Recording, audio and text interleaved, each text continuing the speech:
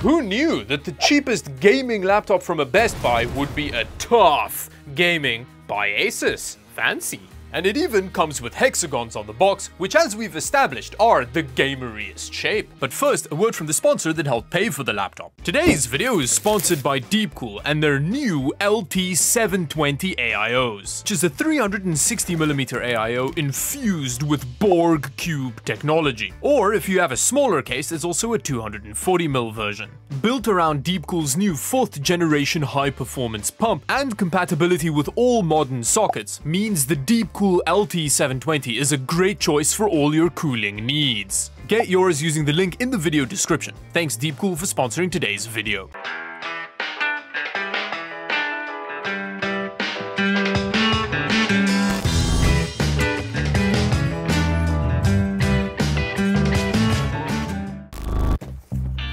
Ooh, it's got some Intel in it. Whoa, there's even more hexagons in here. This really is a high hexagon per dollar product. Good value. Terrible dad joke aside, that's pretty nice packaging. Look what we have under here. Not gonna mention it any further. Let's kind of lift this bottom out and see what do we get. Here we've got some hard drive connecting accessory action and some mounting screws, which is almost as exciting as the hexagons. It's not quite a one tug unsheath, which is a little disappointing. But then we do have a very nicely sized power brick. It's 150 watts and it feels nice and soft matte. And then finally on the base of the power brick, we have our Disney power port. Look at that. Hey, would you look at that? It actually looks like a reasonable gaming laptop. It may be hewn out of not very high quality plastics and look a little more gaming than I like, but for the amount that this costs, that's a reasonable looking gaming laptop. Although, one thing that I will say about the plastic is that it is not a fingerprint magnet. I mean, it is a little bit, but not nearly as bad as a lot of laptops. And then on the back, we have more hexagons, very good. We've even got some radiation warnings on here, so it seems like they use plutonium or something similar in the construction. Feels a bit light for something that has plutonium in it. Other than that, it doesn't have a glory hole on the back, which is a bit disappointing, but it looks like the back is going to be relatively easy to remove, which is important. On the back, we have some vents with actual heatsink behind them, another good sign. In terms of I/O, on the left, we've got a whole bunch of ports. You probably don't have to worry about dongles with this thing. And on the right, we've got an extra USB 3 port and a Kensington lock. That's good. Let's see, does it pass the one-hand open test? It does not, okay. It is relatively rigid to open. Wow, that's a bit of a poopy keyboard. But at least we do have a full numpad on the side for those of you that love to recreationally excel. It is all pretty cheap plastic, like you can feel that this is a budget laptop just from the build quality. But it does come with a high refresh rate display, which is awesome, and we get a webcam. But with that, let's very irresponsibly try and open this laptop before we test it. I just feel like this is already more effort than it needs to be. I know that it's like standard or whatever to spend 3 hours screwing to get your laptop open, but it doesn't have to be like this. There we go. There's always some yummy crack sounds. Oh, it's coming. Oh, there's already a clip broken off. Ah, there we go. Okay, so the breaking is out of the way. That was not the nicest process, but at least the back's off. And it wasn't as destructive feeling as it often is with these laptops. That is a reasonable laptop booty. It does come with an M.2 drive in it, which is awesome considering that some Best Buy reviews said theirs came with a very slow mechanical hard drive in it. So this is a great step up from that. We even have an additional M.2 slot. So we can drop another SSD in here without having to sacrifice the drive in here. That's really cool. As you can see under here, there is just a blank space. So we just have a single stick of RAM, which is probably gonna curb stomp the gaming performance. We'll see how much later in the video, but for the price, can you really expect more? And at least you can upgrade it after ruining the laptop's innocence, but you still can. We also have a reasonable looking cooling solution on the laptop, which is good. And we don't have particularly high power parts in here, so temperatures may not be that bad for a laptop. In terms of those specs, CPU-wise, we have an Intel i5-10300H, which is borderline geriatric at this point, but maybe it performs fine. We'll find out soon enough. Then we have a single 8GB stick of RAM. And finally, GPU-wise, we have a GTX 1650 in here. So when all's said and done, this may actually be able to do some reasonable gaming. Okay, so now I'm just gonna break the laptop back together and then we'll do some gaming on it.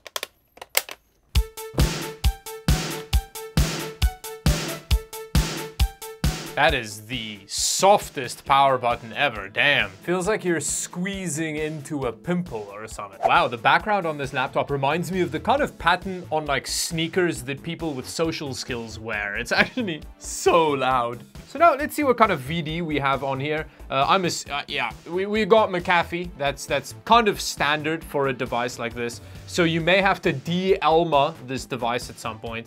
Other than that, we have Adobe Express, Armory Crate, and then my Asus. Oh, this is like the support thing. So if something breaks, you can chat to an AI chatbot on here probably. I mean, honestly, the whole VD situation on most of the devices I've looked at lately haven't been that bad, actually. I guess it's because I haven't looked at a Dell, Acer, or HP system in a while, but anyway, okay. So the VD situation is not that bad. And then here we have our single 8GB stick of RAM. It's running at 2933 megahertz. And then here we have our 512GB Intel Pecnus SSD. Yeah, I mean, this is just laptop stuff. Okay, so let's plug a mouse into it and do some gaming. This is GTA 5 at 1080p with everything on normal settings. So it's basically the lowest that the game goes. And I mean, it's running fine. Like we're not quite making use of our high refresh rate panel in here. I just noticed our GPU isn't really doing anything, and it seems like the CPU is part of the problem. You know a CPU is a beast when it bottlenecks a GTX 1650, but it may be the RAM configuration, because again, we just have a single 8GB stick of RAM in here. So we'll upgrade that in a bit, but you know, first we want to try some games. Temperature-wise, it's not terrible. At least the GPU isn't terrible, but I guess it's because it's not really doing much. Wow, that CPU really is bottlenecking the little 1650 hard. It is. 1650 is not doing much, and it's quite stuttery. It has these moments of clarity like this, where the frame rate's decent, and then really heavy stutters set in. So with Battlefield 5, single player kinda worked, but the moment you click on multiplayer,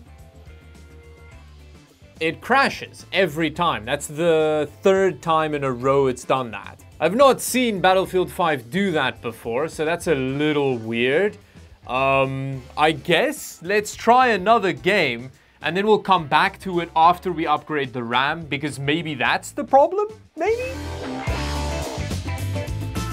Okay, it's settling in around 30 frames per second. It does dip quite readily down to about 22, 24 frames per second. I mean, I guess it's fine, right? It's still borderline usable. Let me go turn Fidelity FX on. Oh, they've upgraded to 2.1. That's fancy. Oh, obviously that wouldn't really help because the GPU isn't the performance bottleneck. Reducing the render resolution isn't going to help much because the CPU's the problem. I really hope the RAM upgrade is going to save this laptop because gaming performance-wise, it's not doing that well. So let's see. Let's give it a try.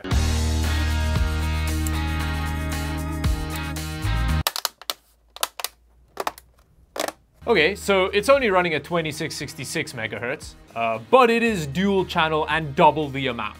So hopefully we'll be fine. Wow, that has made a huge difference. Our GPU is still being bottlenecked, but we're getting a lot more performance than we did before with our fancy new RAM configuration. Wow, it's made such a big difference.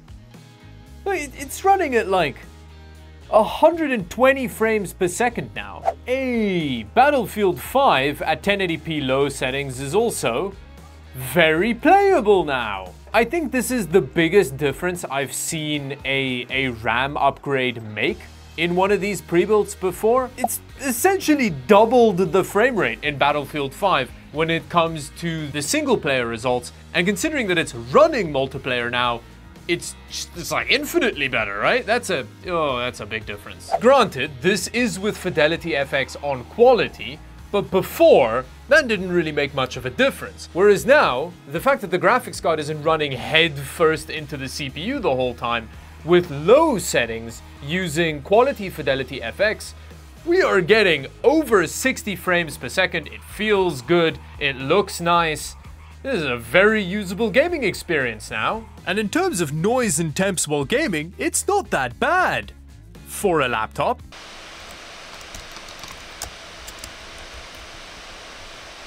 Although it does sound similar just on the desktop, which is not ideal. So at the end of the day, after the RAM upgrade, which is an absolute minimum requirement, the cheapest gaming laptop from Best Buy is actually pretty solid. You get a display that won't destroy your retina, reasonable gaming performance, and decent temperatures and noise for a gaming laptop. I just wish the keyboard was less, for the lack of a better word, shite. Anyway, with that, thank you for watching. If you enjoyed the video, consider subscribing to the channel and maybe watching another video. A suggestion will pop up in a second. And until the next video, bye-bye.